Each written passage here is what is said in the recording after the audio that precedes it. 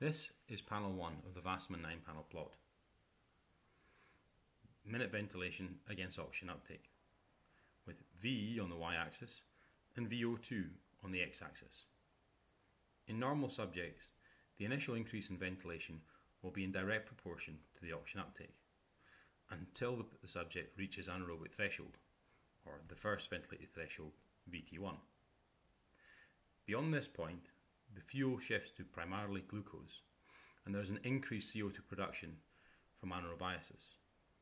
This results in an increased CO2 production, and this increased CO2 drives ventilation higher and out of proportion to the increase in oxygen uptake.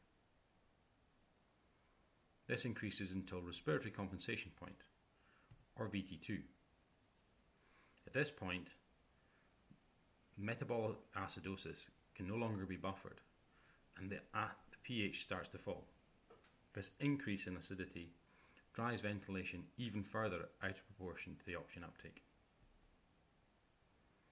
You can look at this relationship as three separate metabolic stages of the test and three separate lines, but it's also possible to look at the relationship as though it's an exponential increase in ventilation with respect to the oxygen uptake.